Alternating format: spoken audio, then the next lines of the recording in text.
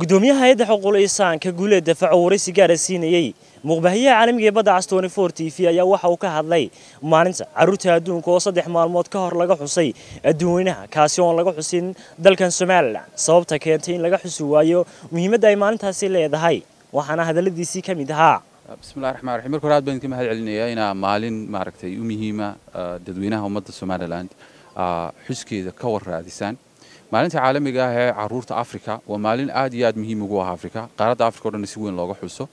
waxaana ku timi 1976 markii dawladdii midabta koorka ahayd ee Koonfur Afrika ay laysay caruur madow ah oo Afrikaana oo Koonfurta Afrika uga mudaharaadayay nidaamka waxbarashada dalkaas oo ahaa mid ku saleysan takoor aan dadka wax la barin caruurta madow laguna barin afkooda dhibaato badan oo loo geysto dabadeedna dad badan baa lagu laayay marka Afrika midowga Afrika ayaa wuxuu go'aansaday in Afrika maalintaas xusuusiso number 1 dhibaatadii dhacday talabaadii muhiimkana inay tahay in laga shaqeeyo sidii Afrika caruurteeda wax loo bari lahaa aqoonta loo gaarsiin lahaa tayada aqoonta ay baranayaan ay noqon lahayd mid kobcisan dabadeedna maalintan waa dhinacna waa maalinta baaldego la isweydiiyo maxaa inoo qabsoomay dhinacna labaadna la isweydiiyo maxaa caqabadaha hortaagan caruurta Afrika ama dalka marka laga xusayo tusaalaha hadii Somaliland la joogo maxaa caqabado caruurta waxbarashadeeda haysta marka inagu Somaliland oo inuu kamid yahay wadamada maaragtay ugu faqiirsan adduunyada caruur badan in ay iskuulka aanay teginin oo sababo kala duwan ama ha ahaato dadka miyiga jooga oo nidaamka waxbarasho aan u saamaxaynin dadka magaalooyinka jooga caruurtooda aan qaarkood geynin ama hablaha ku yar beelaha la haybsooco dhibaatooyin fara badan oo ka haysata dhinaca kale ay jiro dhinac horumar hadii la barbar dhigo sanooyin horteed aad arkaysid kor u kaca tirada ardayda dhiganaysa iskuulka ama isqoraysa kor u qaadayso gaar ahaan intii laga dhigay waxbarashada bilaash haddana marka iskuulada gaarka dawladda aad tagtay ogaanaysid isu uun looga qaado nidaam maaragtay lacageed oo ka duwankii bilaashka ahayd oo aanay siyaasaddaasi si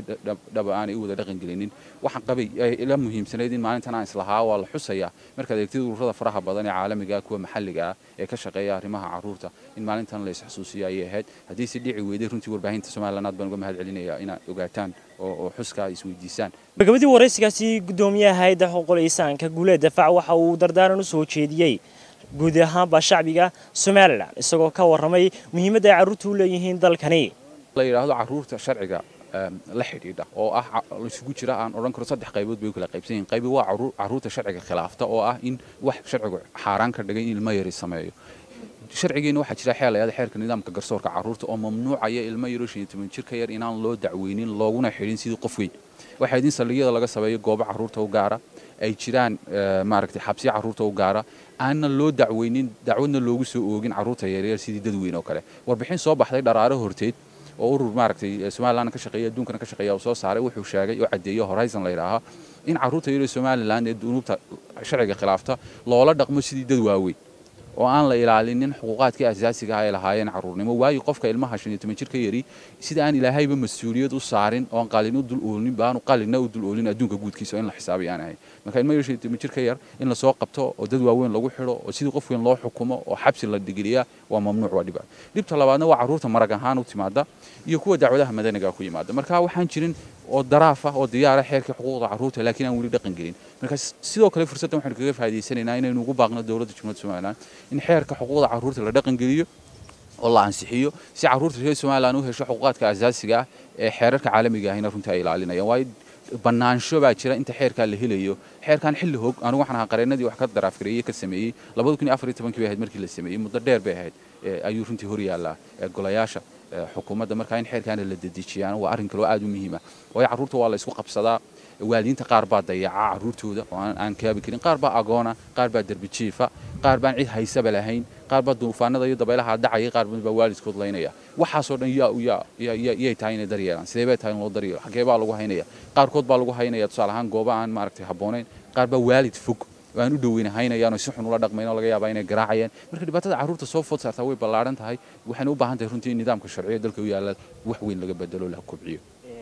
Guuleed dafac gudoomiyaha hay'adda xuquuqul insaanka gabagabadii hab noocee ay soo jeedinayaan caruurta kuwa dambiga gala iyo kuwa aan dambiga galin ba loola dhaqmo waxaan soo jeedin lahayn caruurta loo dhimirsanaado loo naxariisto loola dhaqmo inay ilmo yar yihiin qof ilmo yar dambi ma geli karo mas'uuliyadna ma saara in loola dhaqmo sida caruura oo xeerka nidaamka garsoorka sidiisa loo shaqaysiiyo caruurta aan laga soo qaadin dambiilayaal in dunuubta laga hortago oo caruurta inaanay dunuubta sharciga khilaafin marka hore baa laga shaqeeyo caruurtana loo dhimirsanaado xeerka xuquuqda caruurtana la dhaqan geliyo oo la ansixiyo